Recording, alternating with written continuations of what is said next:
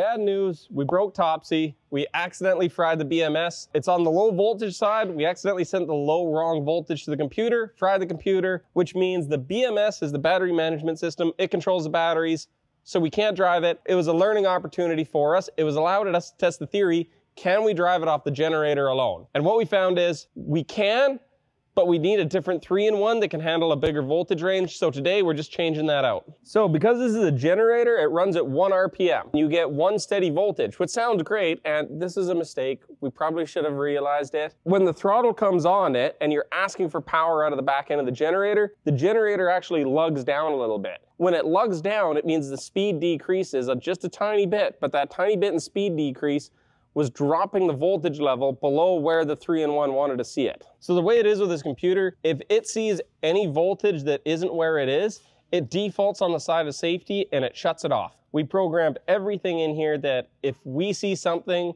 that it doesn't expect, it shuts it down. We just defaulted on the side of safety. I think that's the way to go, especially on a prototype. Unfortunately, it means that we need to make sure that voltage stays exactly where the computer expects it to see. So because we're gonna be working on the high voltage side today, we've actually pulled out the plugs on the batteries, and now what Eric's gonna do, he's gonna put on these special high voltage gloves.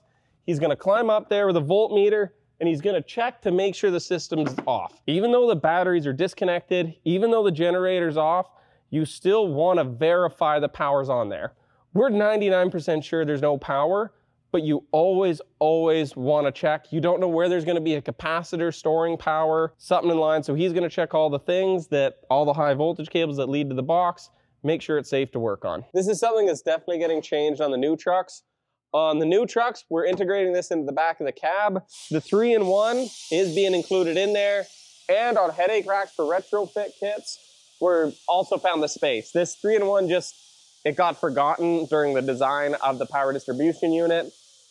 Oh well, lessons during prototyping.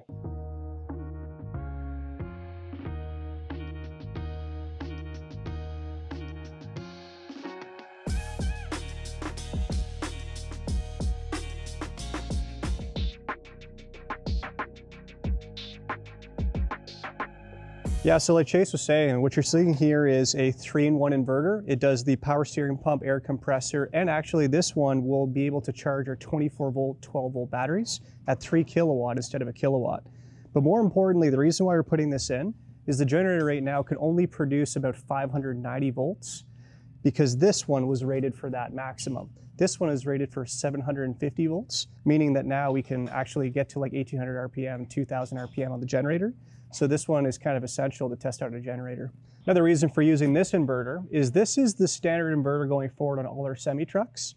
So this 3-in-1 is the higher voltage rating of 700 volts like our other new battery systems. That means that now on Topsy we can actually upgrade the software and the firmware to behave for this one. So it's actually a good thing we're doing this. So we got a problem. The new 3-in-1 is slightly bigger than the old one, and it's just slightly too big to fit in the old box. We looked all around town. There's no boxes that meet this size. We're gonna have to order one in a couple weeks away. So I think what we're gonna do right now is just, unless we can figure out something else, cut a hole in the back and just let it stick out the back of the box. Because at least the new one, it's now waterproof. The old one wasn't waterproof. It was all kind of exposed with electric cooling. The new one's liquid cooling. Sorry, the old one was air cooled. So therefore it couldn't be waterproof. This one's liquid cooled, so it can be waterproof. So it really doesn't matter if a little bit of road spray gets in there. We'll just put a cover over the back, something to protect it, and hopefully maybe we can find a box, but.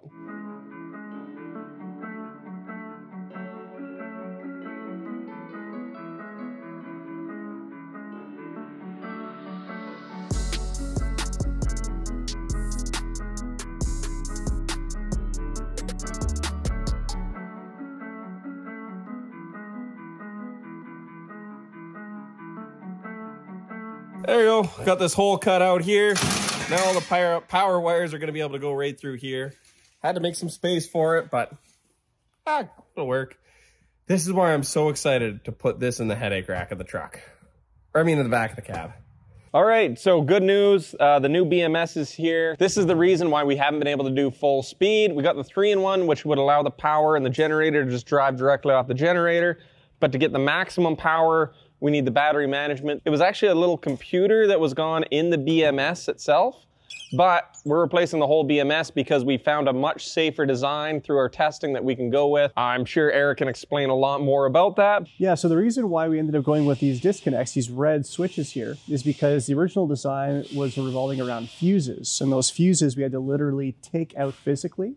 And they're quite annoying. So with the disconnect switches, now you have a nice switch that you can turn around. You can even lock it too for safe use. So the other reason why this box is safer is the original design, both battery connections were connected directly to an input on the contactor. Now we have a degree of separation where these are not connected anymore. They actually go to their individual disconnects, then going to the main contactor, making the system actually a truly isolated. So it's a far better design, and more importantly, it's a lot safer to play with. So really happy that we were able to improve on this in such a short turnaround. I mean, we really thought about doing this about 2 months ago, and here it is. So really quick prototyping on our part. Okay, so right now, this is just the air valve for the air horn. And before I disconnected the air ride seat, because our BMS is located under this box, so we're just gonna take the floor pan out, then we have access to everything under there. Real easy for maintenance. But I'm like, I better make sure there's still air in the system. With this steel braided line, this truck has now been parked for 6 weeks as we waited for this new BMS to get here. Very long 6 weeks, it felt like. But 6 weeks, I still have air in my air system. Compare that to a new truck. Show me a brand new truck rolling off the line that still has air after 6 weeks of parking. That's why you build it right.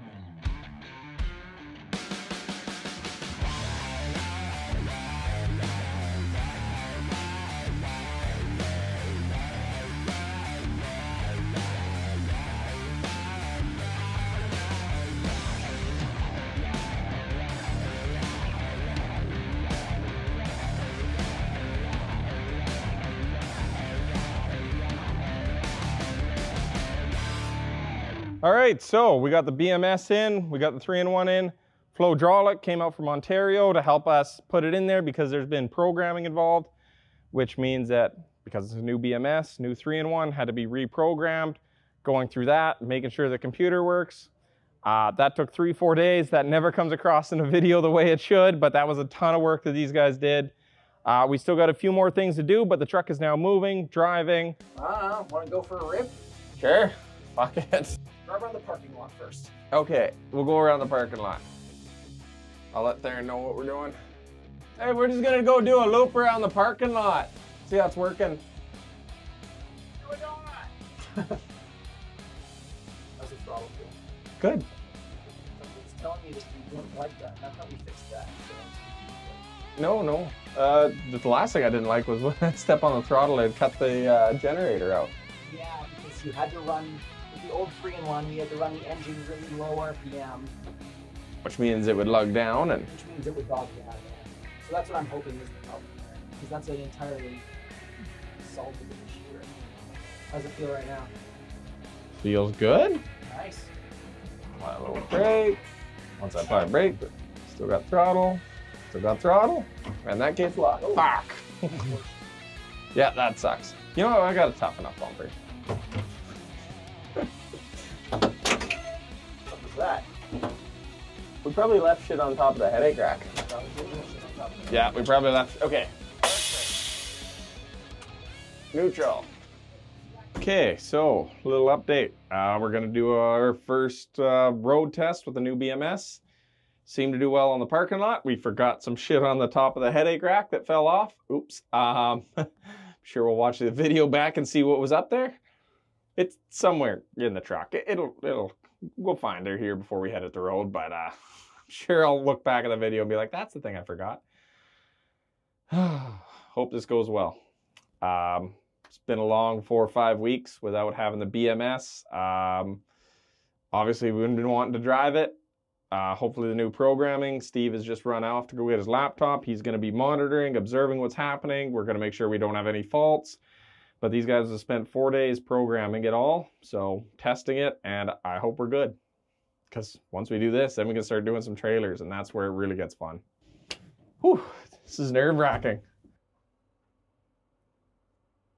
Sounds neat when it's running, eh? It does, doesn't it? It's kind of futuristic. Yeah.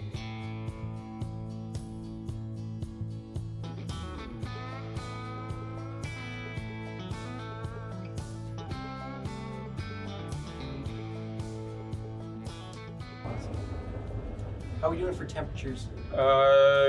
Gen temp, battery temp is good, powertrain temp is good. It's getting higher. There's no way it should be 39, because we've moved it 2 feet. Inverters heat up even without running anything. Oh yeah? Yeah. They get hot very, very quickly.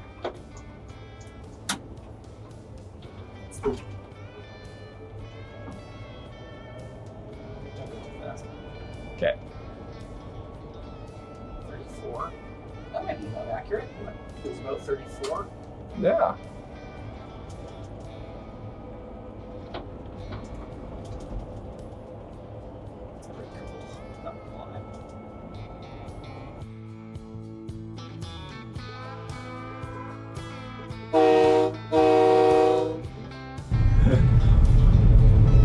He's doing that because he knows it. Probably.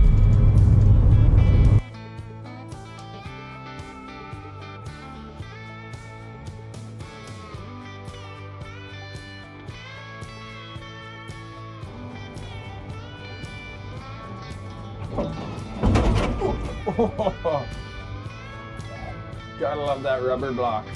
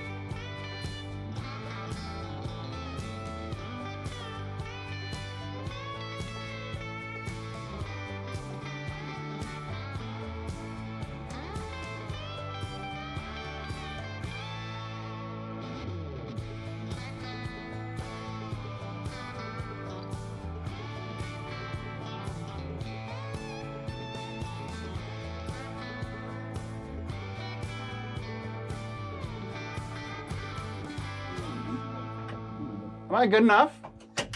This is cool. It's super smooth. It's quiet, which is really eerie, but it's probably one of the smoother trucks I've been in. Like, I'm used to logging trucks going, and just even everything's not rattled apart. It's built, it's tough. It's not like plastic shit. It's hard bolted, and I'm really impressed. That was cool. It's my first time ever driving Topsy, and it's, I guess, everything that I kind of expected because I know how awesome Topsy is. The last drive, we had no fault codes at all come up. A little bit on the cooling. We're gonna have to probably change it, but we did have to take apart of the coolant lines. We think that just maybe we got a little bit of airlock on the cooling side because we weren't having these cooling issues before, but that's just maybe an air bubble somewhere in the line. So we'll reflush the coolant system, reprime it, make sure it's working the way it should be, and go from there. But this is one of those cool things. It's a work in progress. The truck is definitely upgraded. We can run a higher voltage now. Instead of 500 volts, we're now pushing 600 volts, a little bit more power, a little bit more reliability. We increased the safety a lot. So overall, this has just been a fantastic accomplishment. Definitely did delay us a month there waiting on the parts, but hey, that's how it goes when you're prototyping, and we've definitely got a better truck for it.